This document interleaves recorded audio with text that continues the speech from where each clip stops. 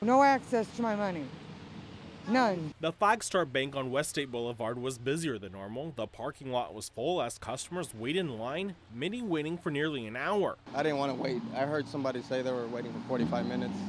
I'm not prepared to do that today. Trying to get answers. They had computer glitches and they didn't have their system up and running at 9 o'clock this morning. Barbara Lauer is frustrated with the transition to Flagstar.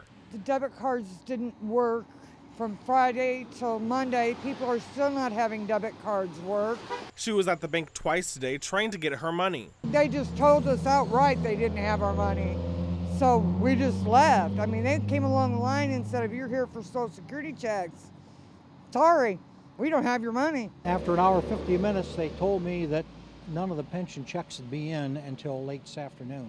Steve Walker was able to get his check around 4 this afternoon. Everybody's doing the best they can. No use getting upset about it.